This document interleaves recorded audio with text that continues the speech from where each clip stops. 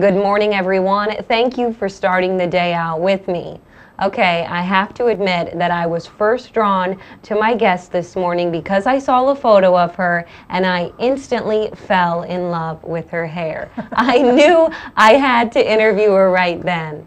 I soon dug deeper though, and I became drawn to her artwork, her personality, and her passion that is just so contagious. Her artwork graces corporations and homes internationally and throughout the country.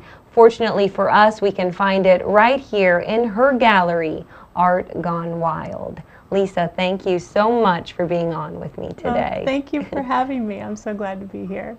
Lisa, I have had so much fun reading up on you. Now, you're not only an artist, but you've done so many different forms of art too. You've done dance, music, you've recently gotten into cooking, which we'll talk about later on the show, but just tell me a little bit about your journey as an artist.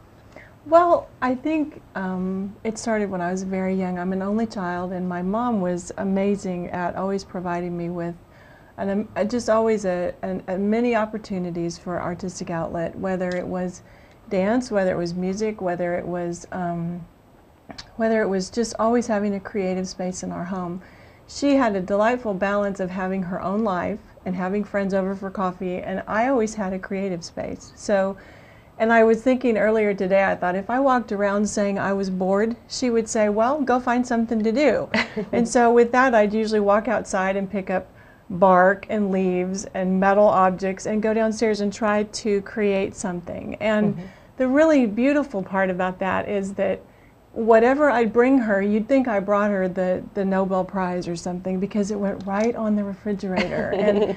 And so I grew up with a very healthy belief in that I can. And so, you know, I went from there. I studied dance for a very, very long time. I was a choreographer for a while. I even got to meet Baryshnikov in New York City when he was here in 1986. And that was really a highlight. But I found that raising my 3 sons was probably the biggest, most rewarding part of the art for me. And as a result, I liked the quieter side of life. And when I met my husband, he was a full-time professional artist by then, and he asked me one day after we'd gotten married, he said, well, do you want to open a coffee shop? Because I'd been an innkeeper for a while, and I loved being a great cook, and I had those boys to raise, right? And he said, do you want to open a coffee shop, or do you want to be an artist? And I remember looking at him during a news article shooting, a lot like this, and I wanted to just smack him because he was going to make it my choice, and he was just that sweet. And so we actually launched my professional career in 2002. And, you know, I have a beautiful family that teases me endlessly, but loves me and supports me so much. And so I started right out of the chute in a gallery. I had the luxury of that, but I might have gotten my foot in the door because of his name, but I've stayed because of mine.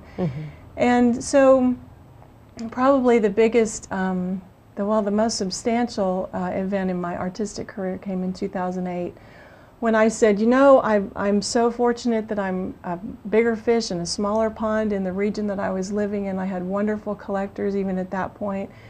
And I said, I want to go to New York. I want to do Expo. And that's the show of shows. And so it's the largest show open to the trade of art in the world. So I went as an emerging artist, and my husband was, God bless him, he was just the best cheerleader, and oh, he put up with me because I was nervous and I was excited at the same time, and I said, I'm going to have a sellout show. And he'd been by then about a 25-year-old veteran in this business, and he was like, oh, bless her heart, isn't she so cute? She's going to be so positive. But he got laryngitis, so he couldn't be rational with me, you know. And I kept saying, I'm going to have a sellout show. And I had developed my own style early on. I wasn't trying to be so different, but what ended up happening was I was touching a chord and striking a chord that people hadn't seen before in abstract art. And so the first show went like most shows do, and people looked the first day, but my second day, my first sale was 5 pieces, my second sale was 6 pieces, and by the end of the show, I had sold out. I'd had a publisher approach me from Los Angeles, and I had galleries from New York to LA, and by golly, I did have a sellout show. And that's been, that was the beginning of a whirlwind roller coaster for me, because I am one of those artists that just shows up at a canvas, and I had no formal training. I didn't know that I couldn't mix the mediums that I mix.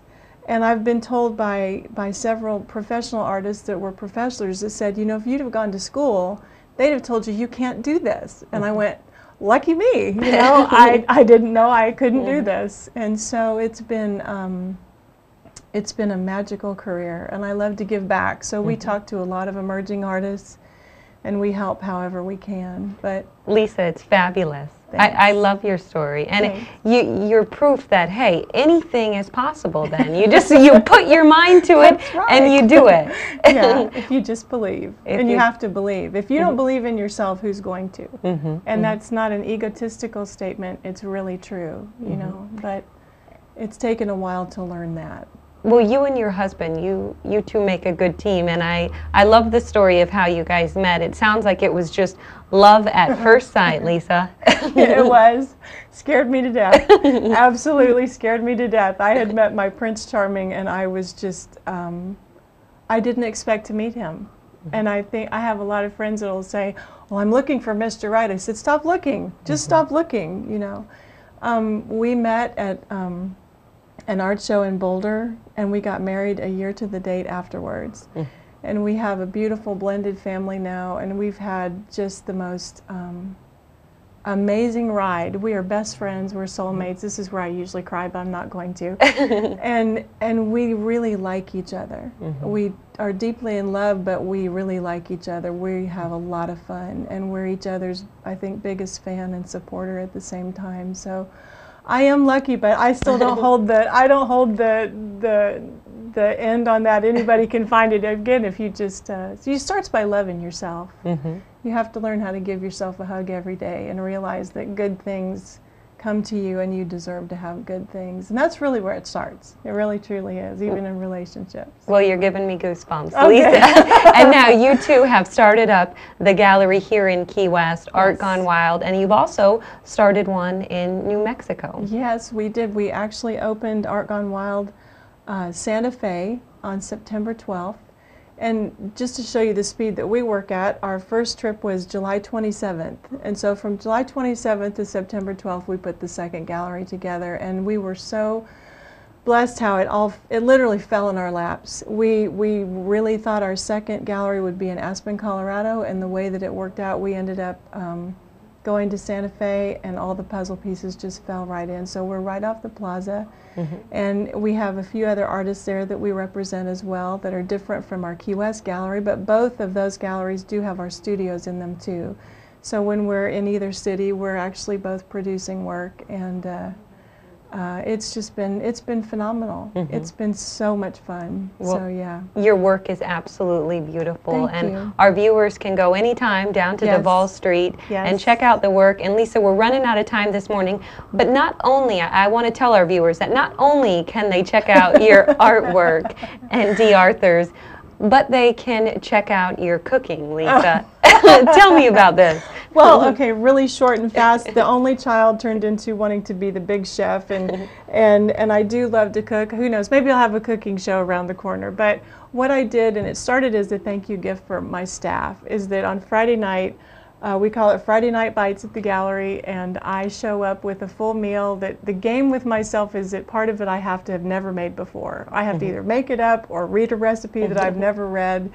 And so I show up, and I love to spoil our staff. And so when we have collectors in town, they usually know about it. We have some friends in town that go, "It's Friday night, right? What are you cooking?" You know, like last week I think we had one of our consultants from Santa Fe is here right now. So we did all of the Key West best and finished it with my recipe of key lime pie. But it was really fun, very low key, and at this point it's not turning into a restaurant, but you never can tell. Hey, you never know what will happen, right? It's true. Lisa, it's been a pleasure talking with you. Thank you so much for being on. And again, check out Lisa's work by going to her website or stopping by Art Gone Wild. I'm going to take a quick break right now. I'll be right back after these messages. Stay with me.